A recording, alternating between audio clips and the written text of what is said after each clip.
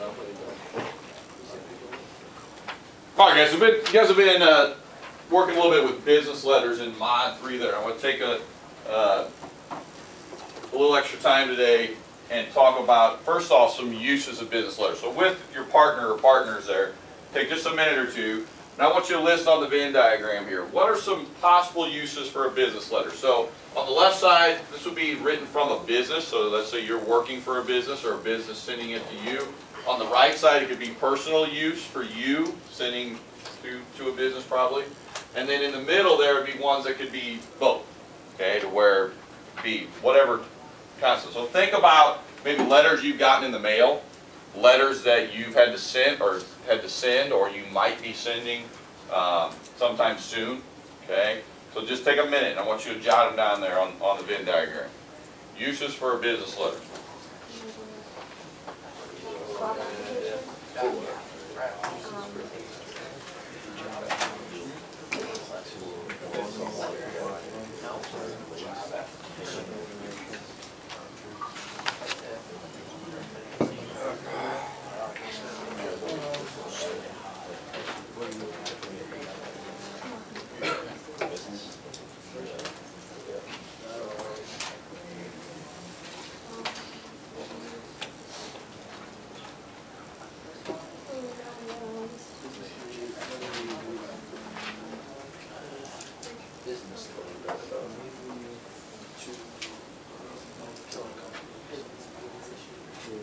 Think about this. You can even think about the school as kind of a business. Some of you've gotten those dreaded letters in the mail, I bet.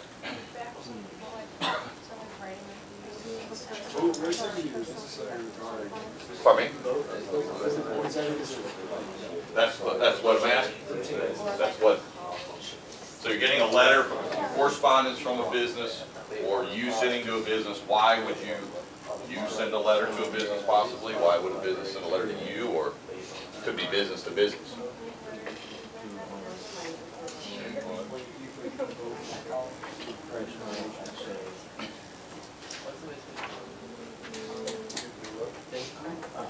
Drew, what do you got there, man? Let's turn that off.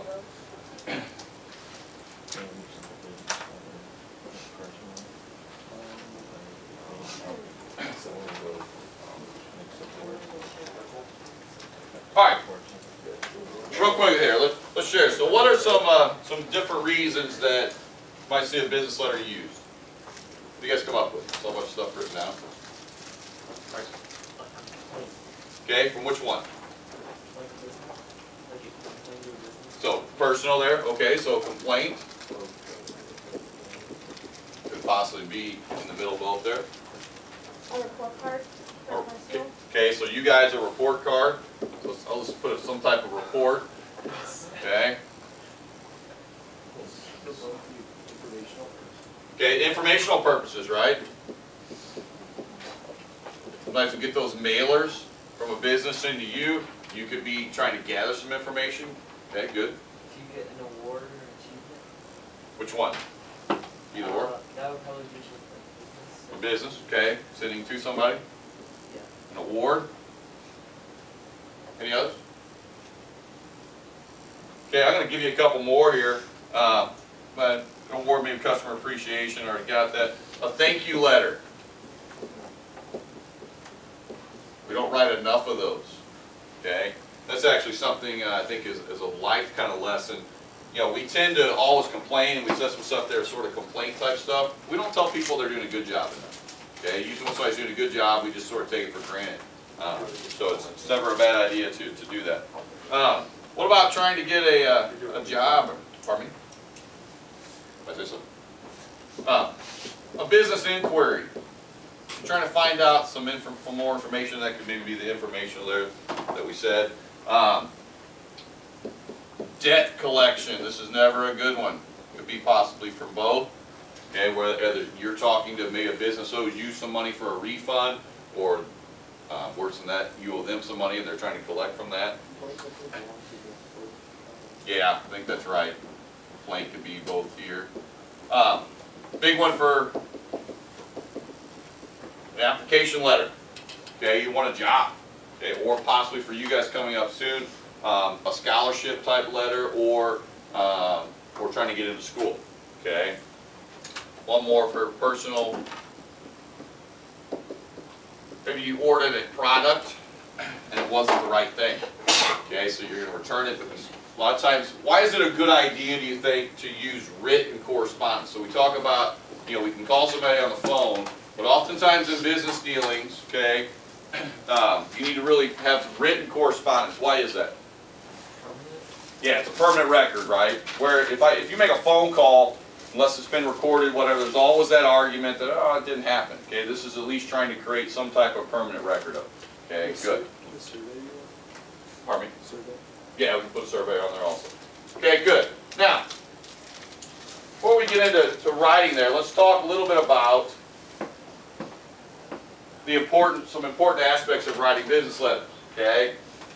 Number one, guys, you want to make sure you use a professional format. Okay, I had a couple examples you've worked on in Mod 3 there. There's all kinds of different options that you can possibly use as acceptable types of business letters. Okay, the one that I like and we use in here is called block format, open punctuation. We'll talk a little bit more of that in a minute, but that's a very specific, it's a very simple, very clean business letter format. Okay, you also want to make sure that it's professionally written. Okay, typically it may not necessarily be 3 paragraphs long, but in the body of your letter, you're going to have an introduction. Why are you writing the letter?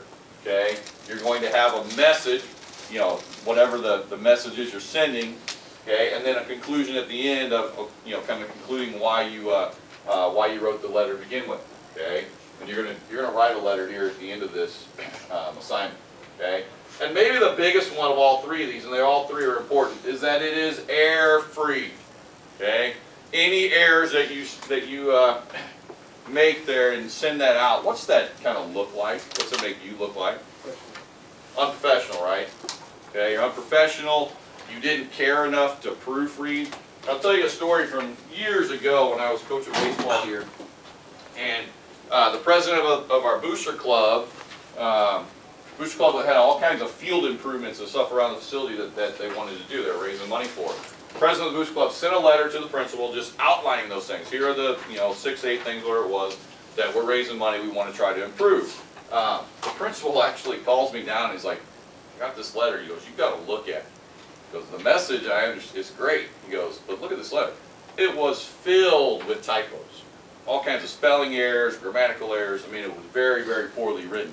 He's like, man, he goes, this is even hard for me to read. Okay, so it did not give off a very good impression of our booster club and what the booster club was trying to do. It didn't look very professional, and that's super, super important. If you're writing a letter of application and trying to get a job, and you have typos in that letter, you gonna get that job? Probably not. Okay, almost guaranteed not. And so that I cannot emphasize this enough. And this is something I think we get a little bit careless with today. You guys, and I'm kind of guilty of this myself. You know, I used to consider myself a great speller.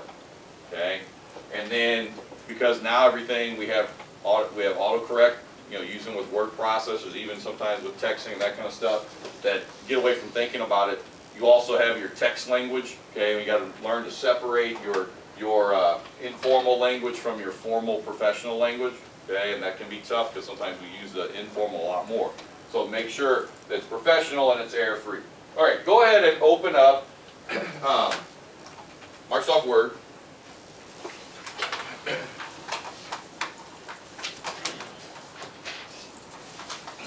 And what we're going to do is we're going to walk through this business letter, the example that I gave you. Okay, we're going to walk through that kind of together. You're going to actually key it in, but I'm going to go through the different parts and the formatting of that as we go. Give everybody a second to get logged on.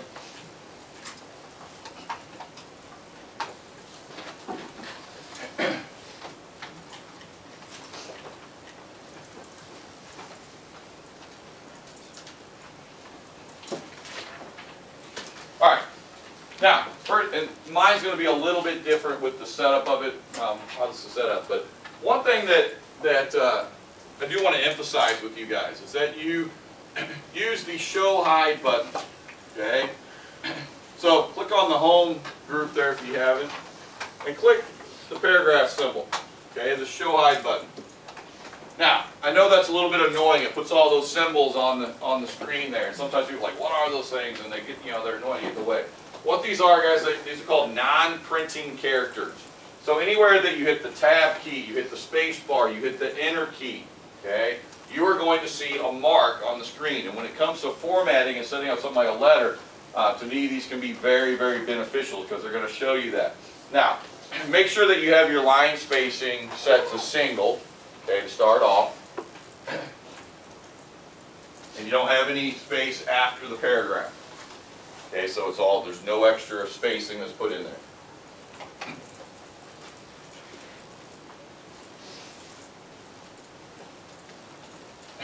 So, first off, open punctuation and block format open punctuation. Very simple. Block format means every single line starts at the left margin.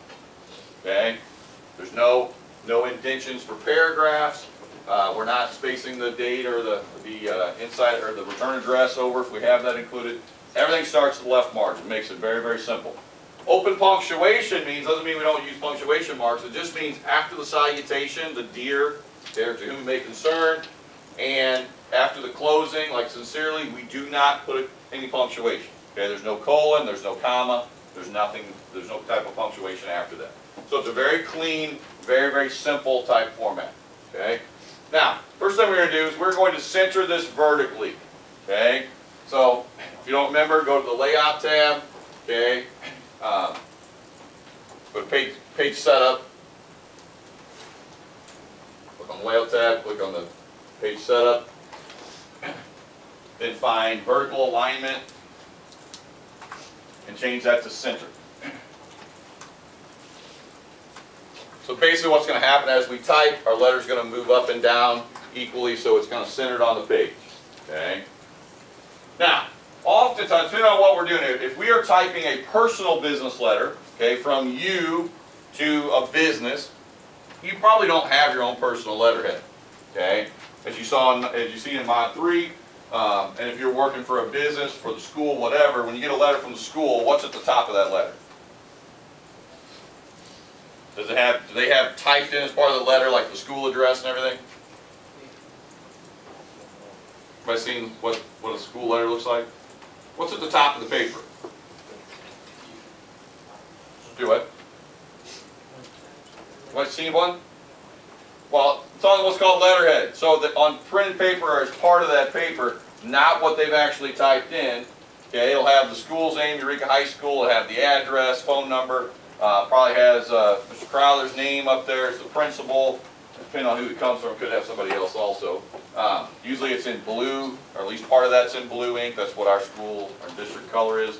So it gives you all that information. The reason businesses do that, then you don't have to worry about typing it in, and you got kind of a nice, there's some pictures and nice fancy look. Okay. In our case, for this one, we're going to say it's a personal business letter. Okay, so it's not typed in letter. So type this in as we go. So, and you're going to type it just how it is on the paper for this one.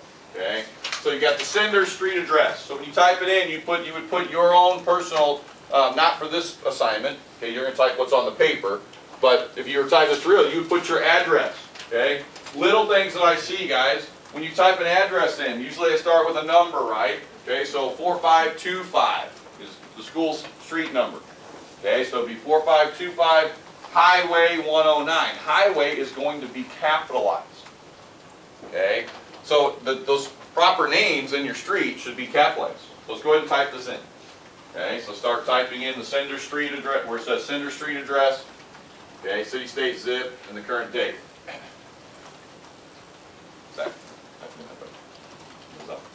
Okay, those things are all going to be single spaced, so you just press enter one time after the end of the line. City, state, zip code. Obviously, city capitalized, the comma, the state. You can use the two-letter abbreviation, MO. They're both capital. There's no period afterwards. Okay, those are other little things I see, common mistakes I see. And then the zip code, and then the current date. Okay, if you type this on letterhead, the first part of the letter would be the date. Okay, and that date is always spelled out. Okay, we don't put in a business letter. We're not going to put 11/31/16 or 30. Is it 30? 11/30/16. You're going to put November, spelling out November 30, comma 2016. Okay. After the date, then we're going to quadruple space. So what that means, quadruple space, we're going to press enter 4 times. So if I'm on this line here where the date's at, 1, 2, 3, 4. Okay. It's actually going to leave 3 blank lines. And if you got your show hide button selected there, like I said, you'll see 3 paragraph marks over there on the left, okay, that don't have anything next to them. Then we would type the inside address. This is who the letter is going to. Typically, if you know that, well, if you know the person's name, you're going to put the person's name and title, okay. Then you're going to put the company name, because this is going to a business. Then same thing, street, address, city, state, zip code.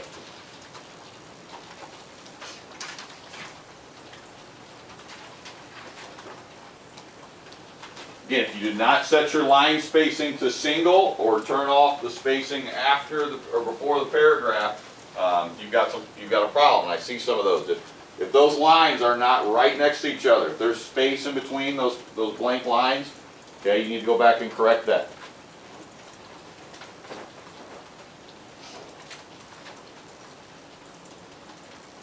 You got 5 points after. Check your spacing before and after, guys. Some of you, that's where problems come in. But you're right, you're good.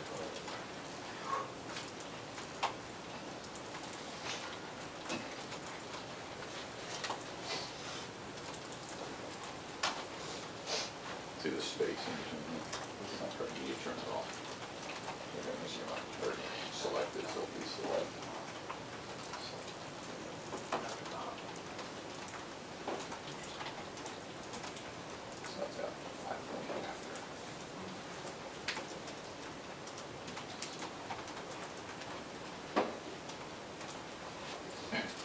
Okay, is everybody following? Looks like most of you are getting there now. Where you, Jake, you got spacing set. By default, I believe it's set for 5 points of space after each line every time you press enter.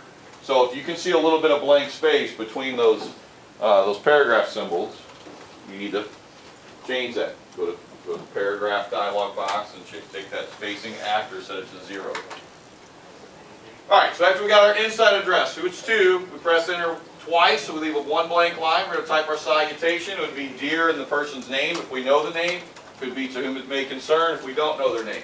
Okay. Remember, it's open punctuation, so there's no punctuation after that salutation. We press enter twice again. So we've got a blank line before and a blank line after. So since we're not indenting anything, okay, the way we set apart different parts of the letter is with spacing. The way we set apart the paragraphs of the letter is with spacing. So we leave a blank line to separate them versus indenting.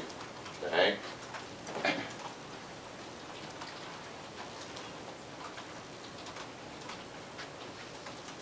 Should be 1 blank line before the salutation, 1 blank line after. And then go ahead and type the body of the letter. And for these purposes, I want you just to type the first, actually let's type the first paragraph and the last paragraph.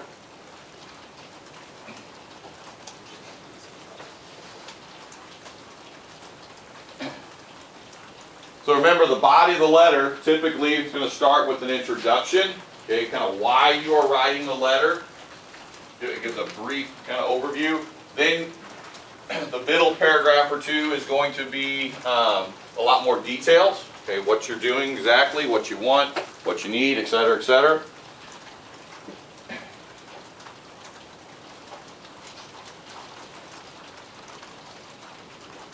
And then at the end, you're going to have a concluding paragraph, kind of in conclusion, again, what you were wanting to accomplish, how they can contact you if necessary, etc.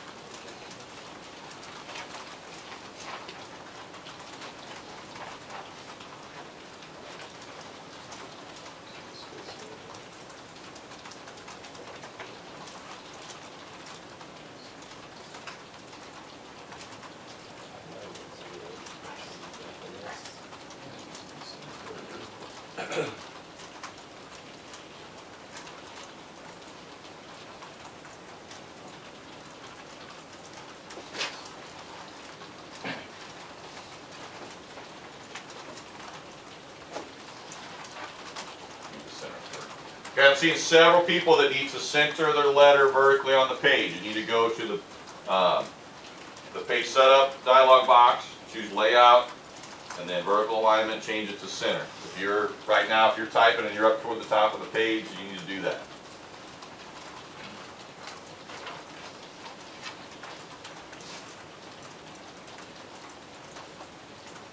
Here you need to center it vertical. Okay, you need to select it all. So you're doing it, select the whole thing, double, triple, that's fine. There you go. Now you're good for that. Now let's center it vertically. So go to setup over here.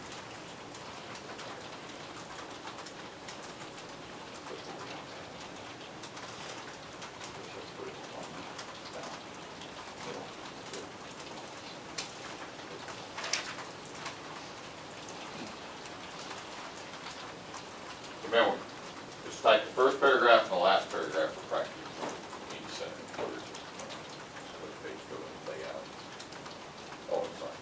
You scroll down something. Just the first and the last. Yeah.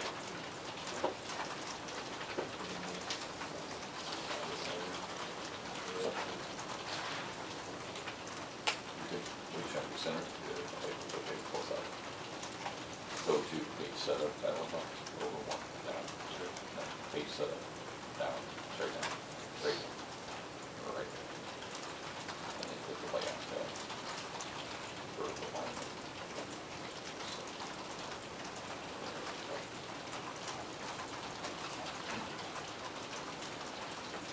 Find it, click the layout tab at the top. The menu of the group.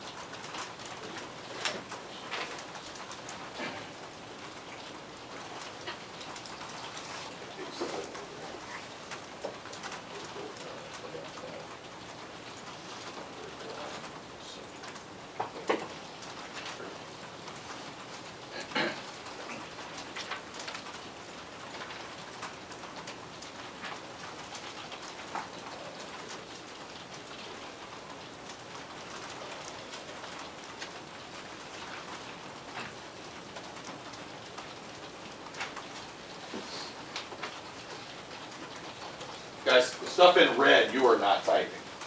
Just the black ink is all you're typing. The red is the directions on it.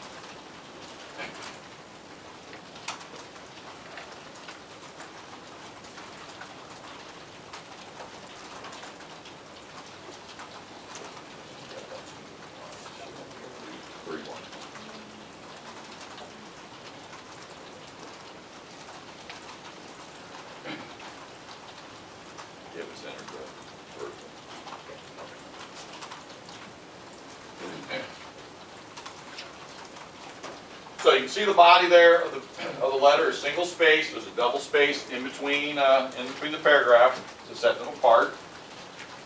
Getting close here, most of you.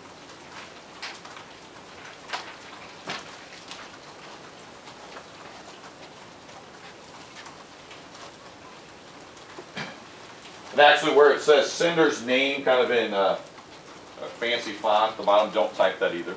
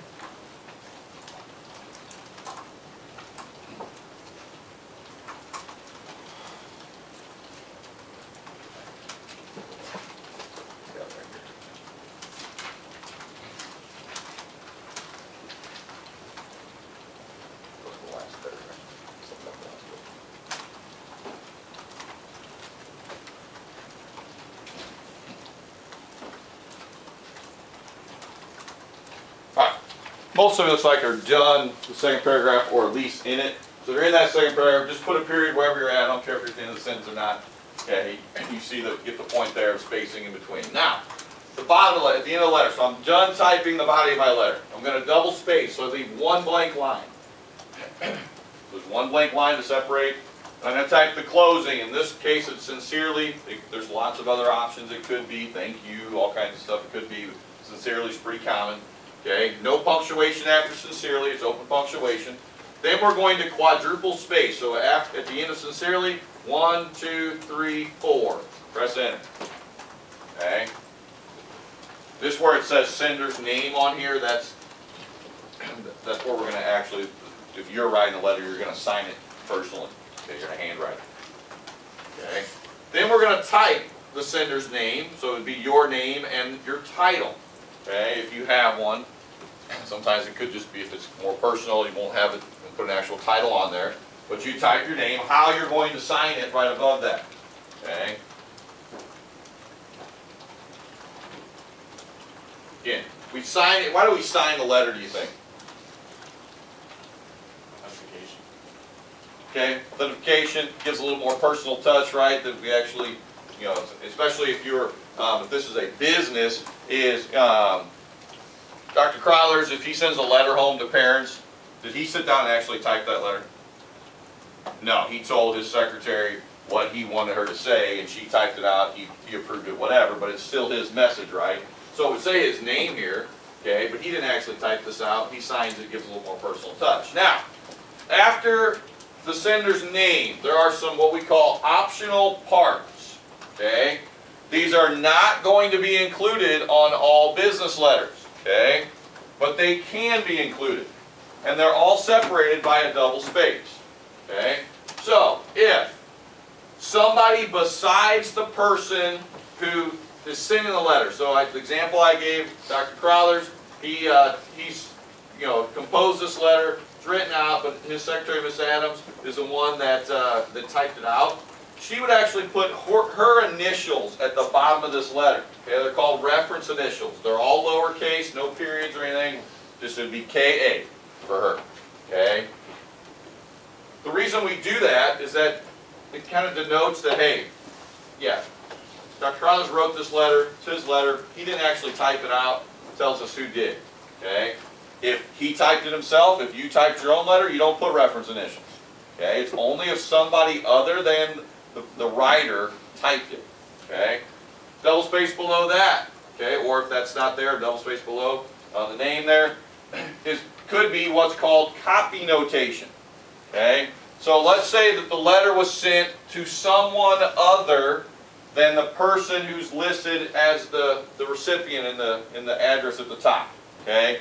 So for example, maybe Dr. Crowther sent a letter, you got in trouble or something, sent a letter home to mom and dad, okay, about you, but he also sent a copy of the same letter to the superintendent, Dr. Cano, because he wanted to make sure that he had a copy of that letter. Okay? So you would put at the bottom C, tab over, and type the person's name that got a copy of the letter. That lets the person know, okay, that gets this letter, that yes, this letter is to you, it's written to you, but somebody else got a copy of it. Okay? It's called copy notation. And then another possible part of this would be a double space below. If something else was enclosed in the envelope, okay? Let's say you are purchasing something and you sent a check, or maybe you're trying to get a refund from a business, or you're getting a refund and they're sending you a check with it, whatever. Okay? You would put enclosure at the bottom of this. Okay? Say enclosure or enclosures, there's more than one. You could also say attachment if something was stapled or clipped to the letter. Okay? That lets the recipient know that, hey, I should be finding something else in this